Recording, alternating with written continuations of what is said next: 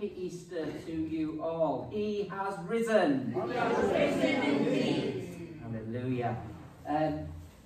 Elliot, if you could just go on to the next slide. In one of our Lent gatherings a few weeks ago, Brian was leading us and he introduced us to a holy shout. And what better day in the year than to proclaim a holy shout. And I'd invite you to share with me as we say these words up on the screen. As a holy shout. Give it all you've got. Let's say together. Christ has died. Christ is risen. Christ will come again. Amen. Now that wasn't bad.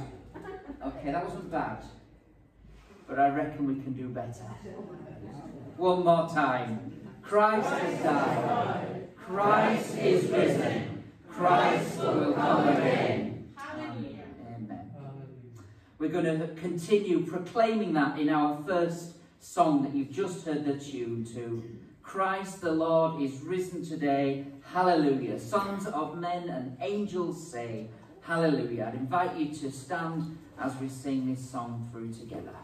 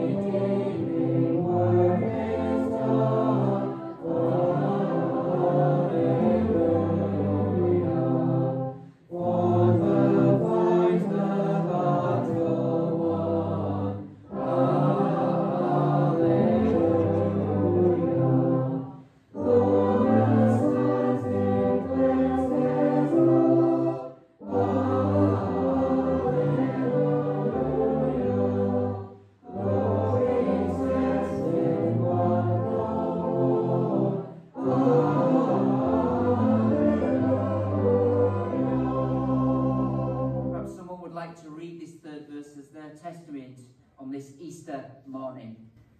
Break the stone, the watch, the seal.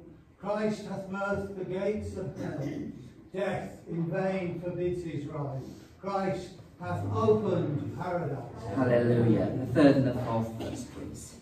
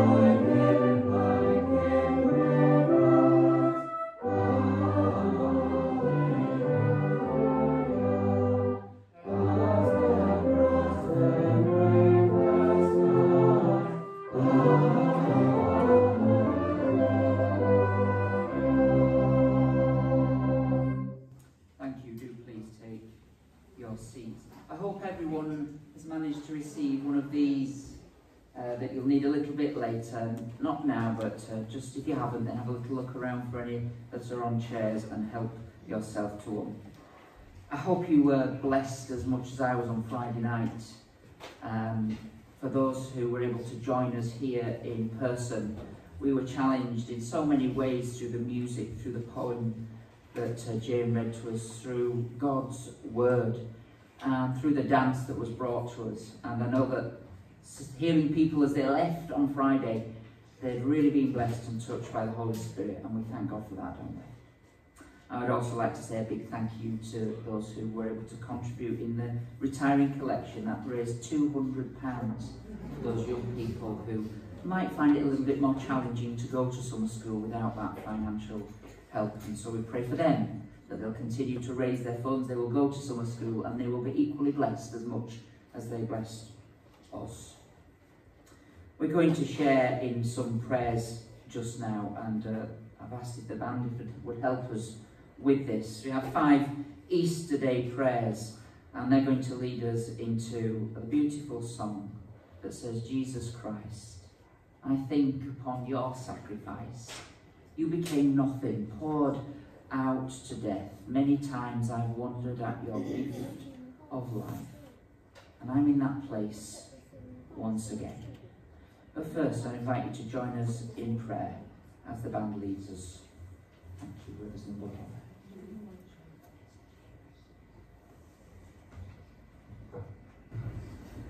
Wonderful God, my soul is filled with joy as I celebrate the resurrection today. Thank you that you're alive and that you want a relationship with me. I want to enjoy a relationship with you as well. After Jesus rose from the grave on the first Easter, an angel told people, do not be afraid.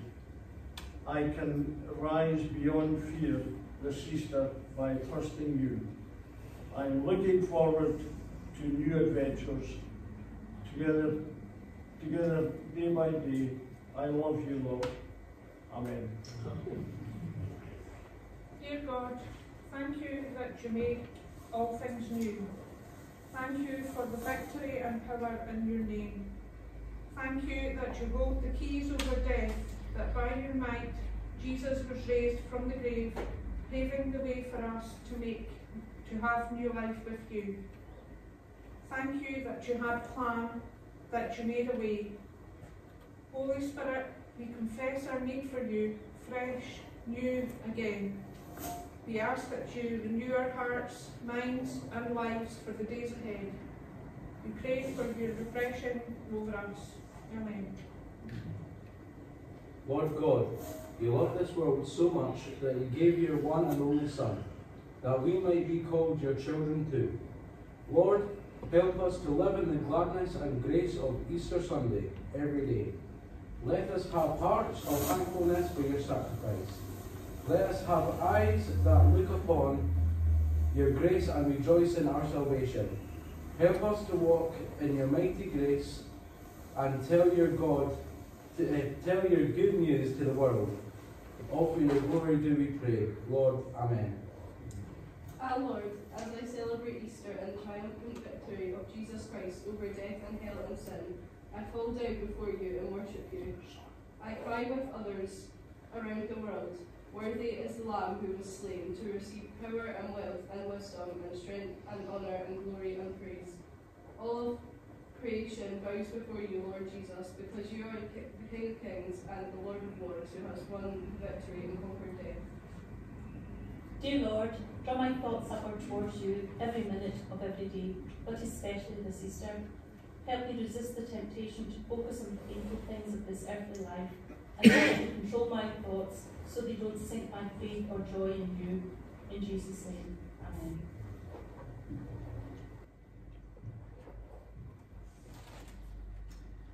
Thank you. Let's share the family prayer together before we sing this song through.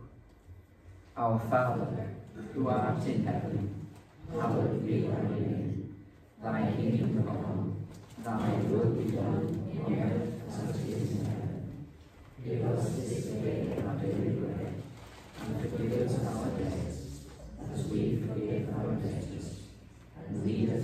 his temptation, but deliver us from evil. For thine is the kingdom, the power, and the glory, forever and ever. Amen. And once again I look upon the cross where you died. I'm humbled by your mercy, and I'm broken inside. Once again I thank you. Once again I pour out my life. Thank you, Chief.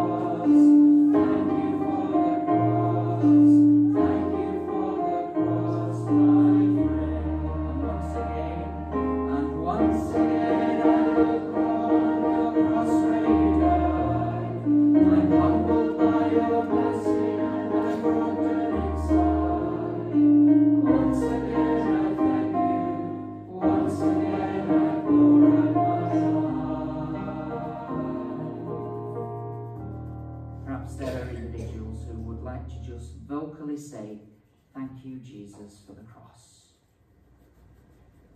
Thank you, Father, for your great love, which sent Jesus to die for my sin.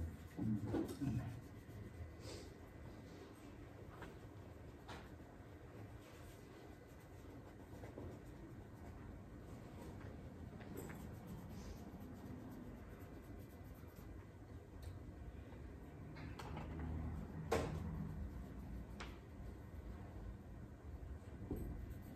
Thank you for the system on and all you do for us, dear Lord.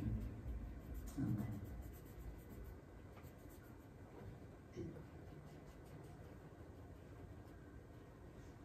Lord, we just want to lift our hearts to you this morning, all of us, because your Spirit is here, your love is moving amongst us, your praise is in our hearts, and we want to express it with our lips. Lord, we want to say this morning, thank you for your love and all that love has personally meant to each one of us. Something different, something of forgiveness, something of healing, something of strength in their weakness. But your gifts, Lord, are personal and given to us by name, acclaiming us as your children if we've come to you and sought you as Saviour. Then with your Saviour comes friendship, comes support, comes every need that we have. We know it's known to you. And so, Lord, this morning, read our hearts, read our need, and hear our spoken or unspoken prayer, because, Lord, we want to tell you again, thank you, and we love you. In Jesus' name, amen. Lord, thank you for the cross and for the efficacious blood shed on our behalf. Thank you. Thank you, Lord, because the cross is relevant for today and in our time.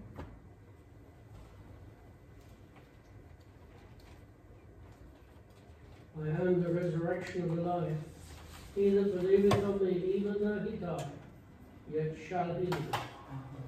Lord, we thank you for those wonderful words this morning, where we live indeed through your cross and in your name. Amen.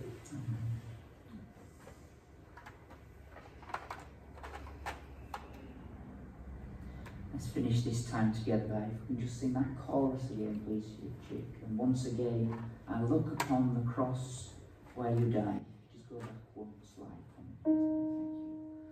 And once again, I look upon the cross where you died. I'm humbled by your mercy and I'm broken inside. Once again, I thank you. Once again, I glorify.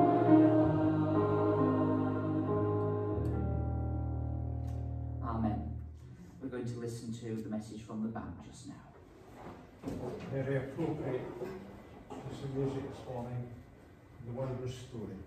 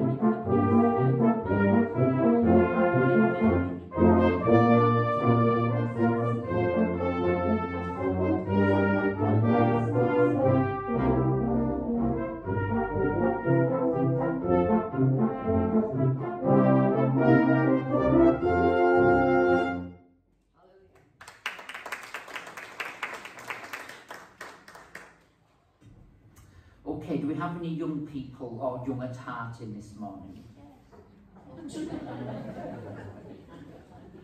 Well, if you are, hidden in this hall, there are 5 Cadbury's cream eggs. There's going to be a video that comes up, a little song that reminds us of the resurrected Jesus, and as that plays, you can sing along with it if you know it, or it's quite an easy little catchy tune. But if you are young at heart and you want to hunt for one of the 5 eggs, you can keep it if you find them.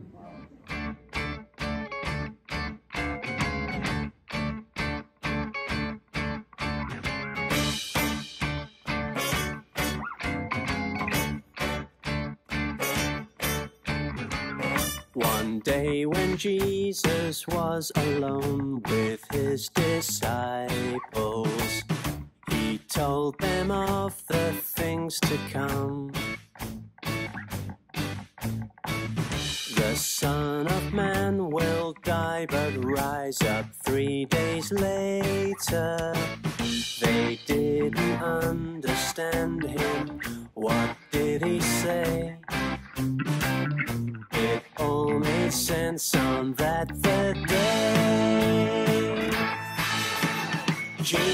Jesus, he has risen, death is not the end. Jesus, he has risen, to the throne he's coming back to reign.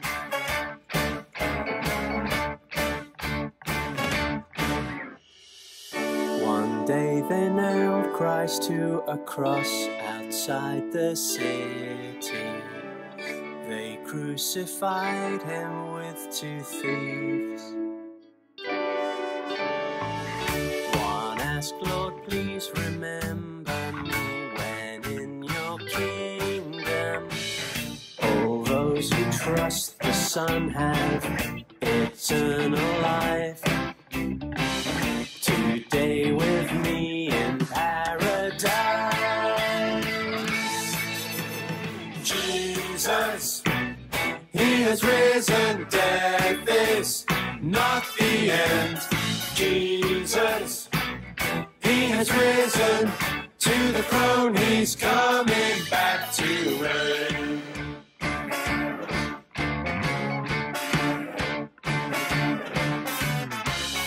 One day when Jesus then appeared to his disciples, they saw the prophecy was true. He showed his scars so they could see death was defeated. Jesus had died, was buried, the greatest cost. Jesus gave all to save the lost. Jesus, he has risen, death is not the end. Jesus, he has risen, to the throne he's coming back to reign. Here we go. Jesus, he has risen, death is not the end. Jesus, he has risen, to the throne he's coming back to reign. Hey! Hey! Hey! Anyway, thank you. Well done. Did we find all 5? Who found the one that was down here? Yeah. I bet you could spot that from where you sat. Did anybody find one in the box of tissue? Yes. Yes, well done. Anybody find one over towards the piano area? No? Oh, yes, yes. Anybody find one on the bookcase at the back? Oh, Mary there, well done. And then there was one more, and I can't remember what it was.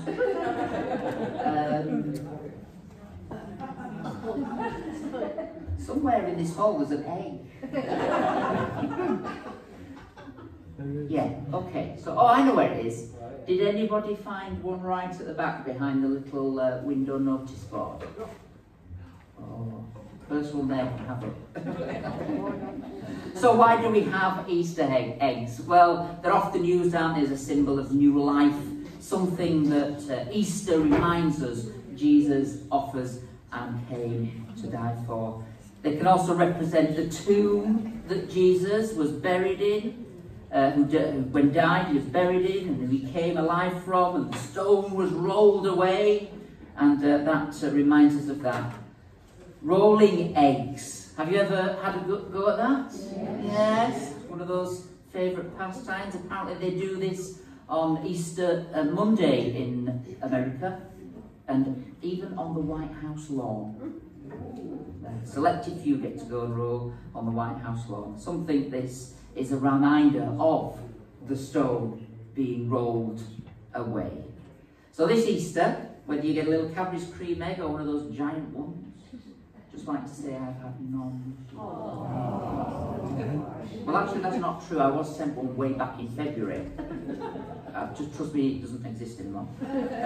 But when you're eating your eggs or sharing over perhaps an Easter meal this Easter Sunday, or in whatever way you choose to celebrate the rest of Resurrection Sunday, remember, it's all about Jesus.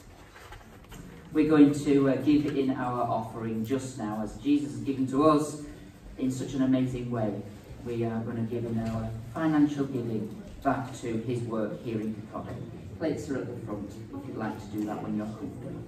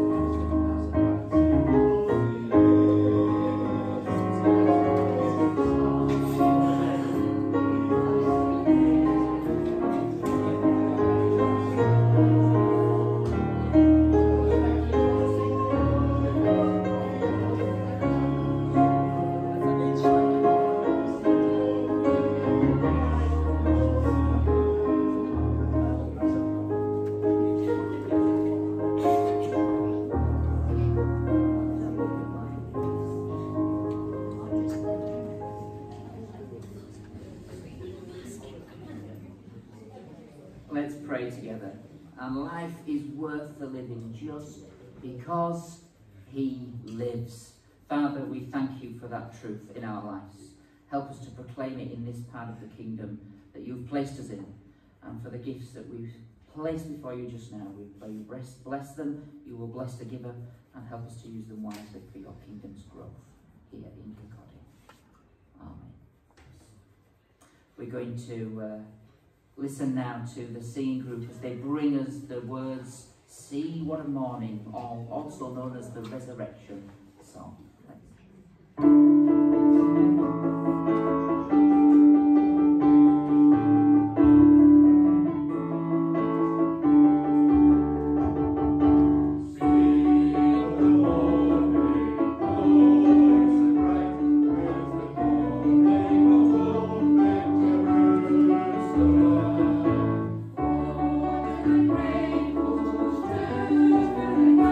As the angels announced Christ is risen.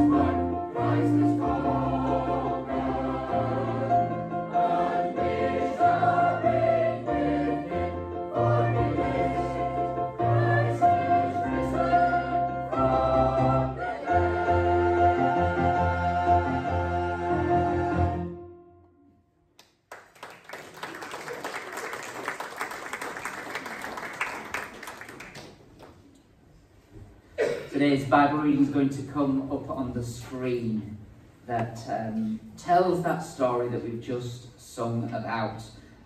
Early on the first day of the week, while it was still dark, Mary Magdalene went to the tomb and saw that the stone had been removed from the entrance.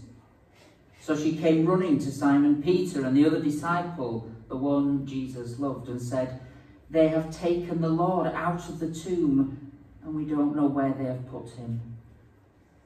So Peter and the other disciple started to the tomb. Both were running, but the other disciple outran Peter and reached the tomb first. He bent over and looked in at the strips of linen lying there, but did not go in. Then Simon Peter came along behind him and went straight into the tomb. He saw the strips of linen lying there, as well as the cloth that had been wrapped around Jesus' head.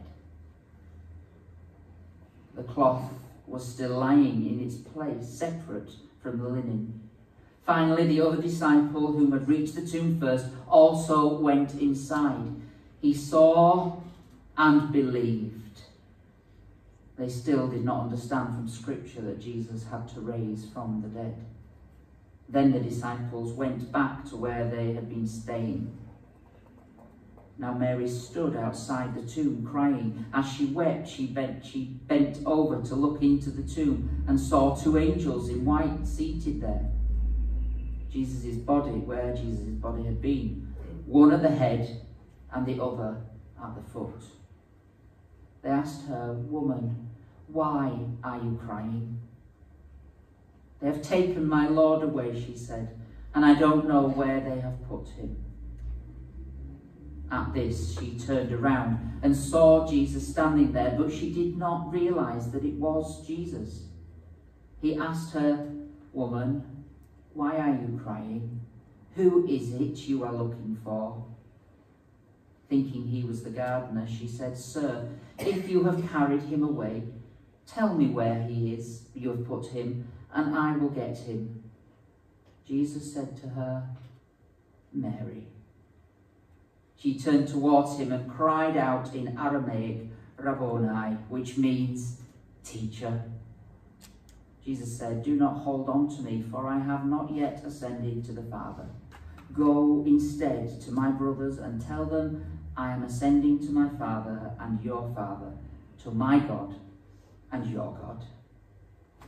Mary Magdalene went to the disciples with the news, "I have seen the Lord." And she told them that what he had said. And she told them that he had said those things to her. Before we look at that scripture reading a little bit more, we're going to sing once again. "O joyful sound, O glorious hour, when Christ by his almighty power arose and left the grave. He lives, I know that my Redeemer lives." If you'd like to stand, you're welcome to, as we sing this song through together. O joyful sound, O glorious hour, when Christ by his almighty power arose and left the grave. Now let us his triumph tell, who broke the chains of death and hell.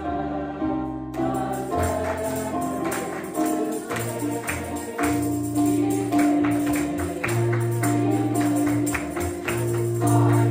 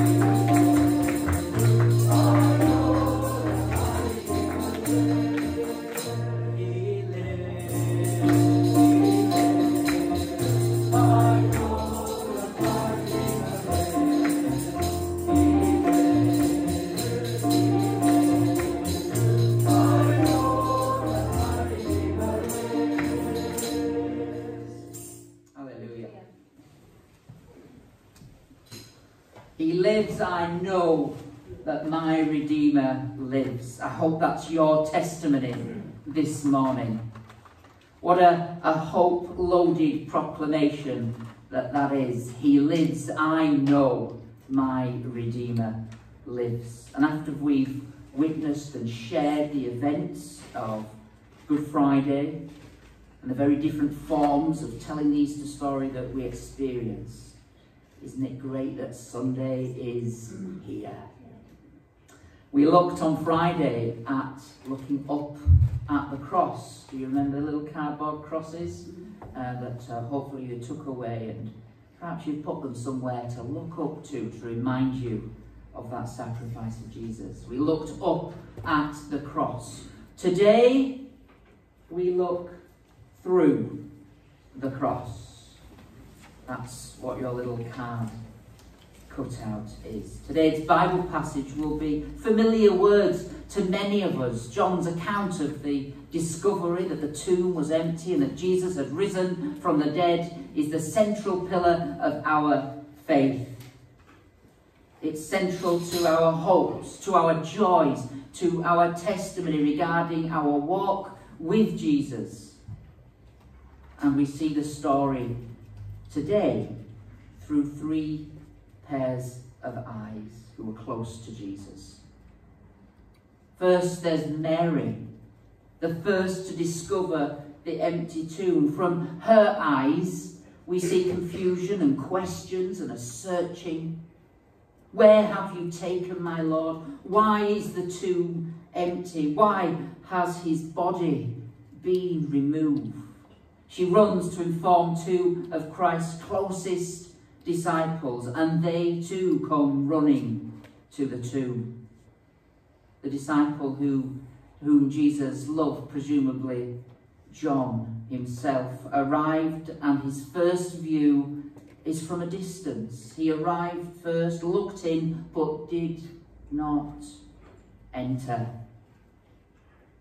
And then finally there's Simon Peter who catches up, and as he always did, jumped in both feet straight into the tomb to see that Christ was no longer laying there, wanting to experience firsthand the reality of what seems to have transpired. I wonder what your reaction to these events is this morning. Searching and questioning like Mary, looking from a distance like John, or at the heart of the resurrection truth like Simon and Peter. I love the next sentence in the narrative that says, finally the other disciple who had reached the tomb also went in. He saw and believed. I think it's probably because it's my testimony that for a time I looked from a distance. But then Jesus invited me in, and I saw and believed. This is the most immensely pivotal moment in the story. But to this point, they'd only looked up at the cross just days before, seeing Jesus is in intense pain and distress, literally dying on that cross, raised up high. They looked up in gaze, but still not understanding that this had been the plan and intention of the Lord God Almighty all along. In this moment, in that tomb, the disciples saw and believed. He no longer saw Jesus hanging up high on the cross, but was now seeing through and beyond the cross to the resurrection life that Jesus offers. Jesus is risen. His atoning sacrifice in place of John on that cross himself suddenly made sense. He was starting to see the reality of what had happened and was starting to see life through the cross.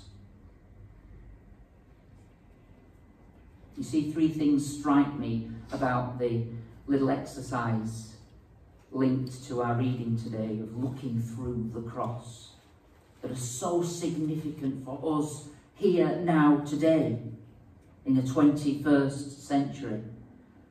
Firstly, let me share some more pictures with you. Aaliyah, if you can just go on to the next slide, please. I don't know if you know this place. Locherand, I can't pronounce it, farm at Kelty, very close to here. There, it's a private home now, but once was a farm. And at the officers' divisional retreat a few weeks ago, Captain Kay Blues from Livingston shared these pictures in her prayers. And as she drove past, she noticed this window that you can see on the screen just now, in the side of the house. A beautiful plain glass cross in the side of the building. And she was bold enough to go and knock on the door and ask if the owner wouldn't mind her taking these photographs, which they kindly said was fine. But to her surprise, the owner invited her in to see what was on the other side. And this is what she saw. Isn't that just beautiful? Seeing the world through the cross. The event of Easter that demarks history in such a powerful way offers us a new perspective and helps us to focus on what is important. Sometimes not just what we think is important, but when we look at the world through the cross, through God's eyes, we see a different perspective. For John, he entered the tomb, saw events through the cross, and believed, seeing the world differently. We're challenged to look up at the cross in adoration and worship, but then we are called to look at the world through the cross and to look at our own lives through the cross. Jesus said, I have come that you might have life, and life in all the fullness. Secondly, a few years ago now, I undertook a night school course, one of these little courses you can go on each evening for a few weeks and learn something. And I thought I'd have a go at photography. Can't say I produced anything wonderful from it, but it was good fun and I learnt a lot. And on the second or third week, we were all given a little cardboard rectangle. Apparently it's known as a view frame or a viewing frame or a viewfinder. We were shown how to hold it up in order to block out the periphery, the unnecessary, so that we could compose our shot and focus in on what was important. Selecting the best position and looking through the frame. The ability to block out the unnecessary is so difficult for us today. In a world rich in information and in a fast-paced world, it's hard to block out the parts that are not needed or that even stop us from flourishing. When Mary saw the empty tomb, she struggled to understand. Arriving at the time and presented with the resurrection scene, her mind was crowded with other questions and what happened, fears and worries about where her Lord's body had been taken. The reality of what she was seeing in front of her was too hard at that moment to grasp. If only she could have seen things through the cross. For each of us at Easter, we will have things in our lives that are crowding in, that need blocking out, just like the card blocks out the periphery, and we see just through the cross. Pains, unforgiveness, worries, frustrations, sadness. This Easter, we're invited to look at our lives and their course and to look at them through the cross.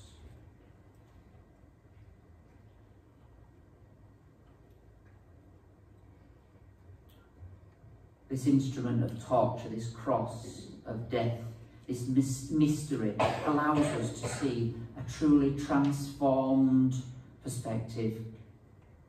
As the priest and theologian Graham Tomlin puts it, because faced with the truism that life leads towards death, Christian faith begs to differ. Instead, it boldly asserts that death leads towards life.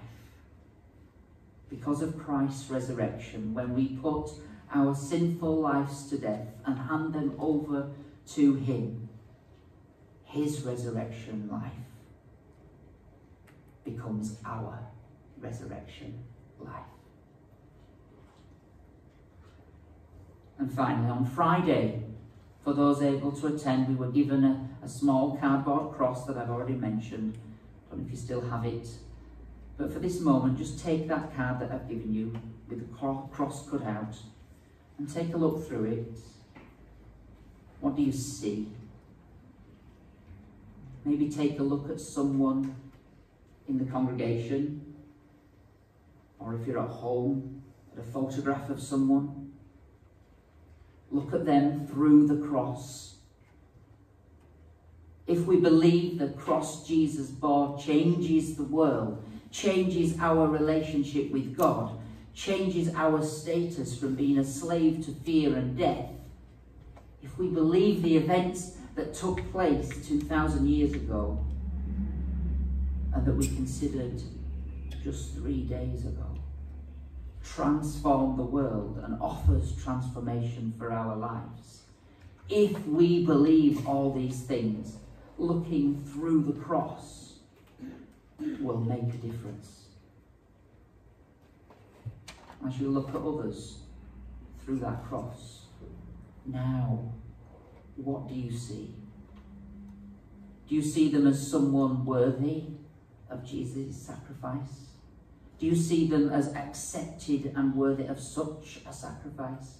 Do you see them as a child of God who sent his one and only Son to save them from their sins? Do you see them as a brother and sister in Christ? Do you see that you and they are loved and that we are called to love one another through the eyes that look through the cross? Our reading this morning from John ended with these words. Thinking he was the gardener, Mary said, "Sir, if you have carried him away, tell me what you have done with him, and I will get him."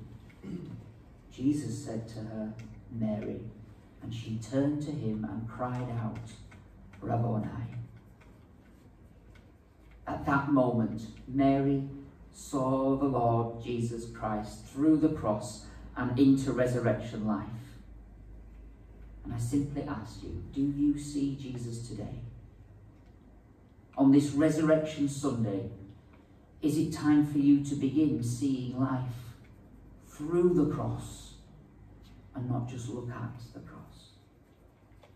If so, come to Jesus and acknowledge him as Rabboni. He has risen. He is risen indeed. We're going to sing the beautiful words, "In Christ alone my hope is found. He is my light, my strength, my song." And this song challenges us to look at life through the cross, through Jesus Christ. And if it's time this morning to do that for you, then do come and use our place of prayer. Or perhaps you just want to come and say, "Thank you, Lord, for the resurrection life that you have received." But let this be a time of response for us all to what Jesus offers today.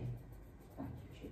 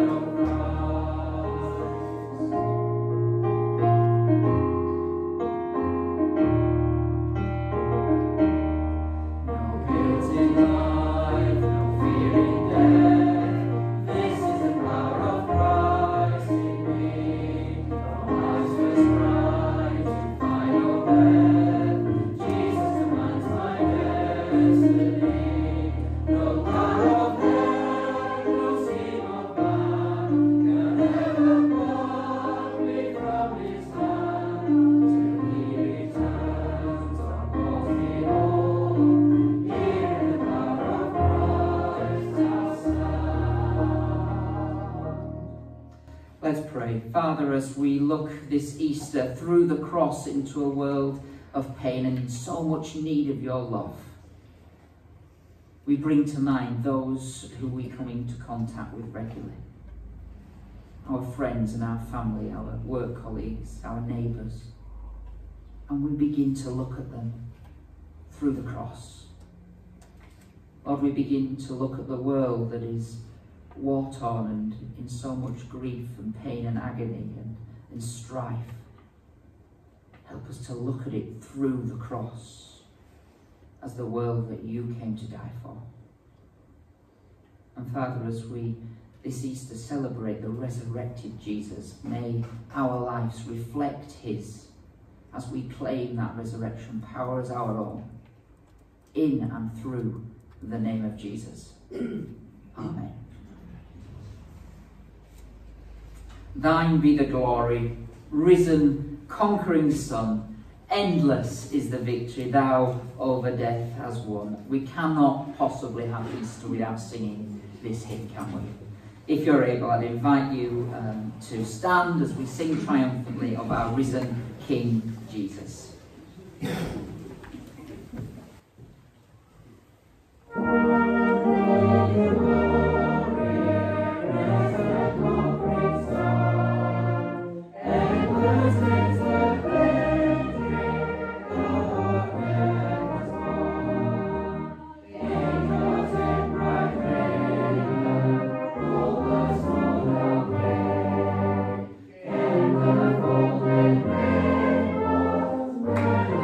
you.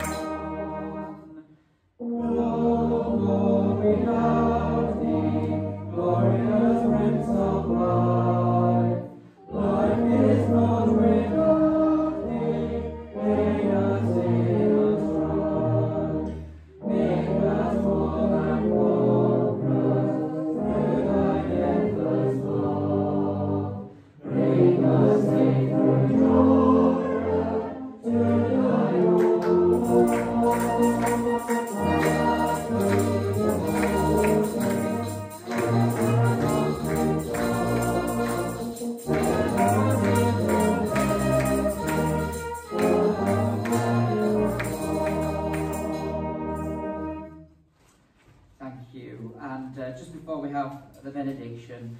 Thank you to Irene for the flowers, but also can I say thank you to some other people as well. The flowers bless us each week, and on this week we have a few other things that have blessed us. Thank you, Trevor and Elizabeth, for the cards that you've all received, for making those. Thank you, Mary, for the beautiful Easter garden that was there on Friday and looks so much transformed today because of Resurrection Sunday.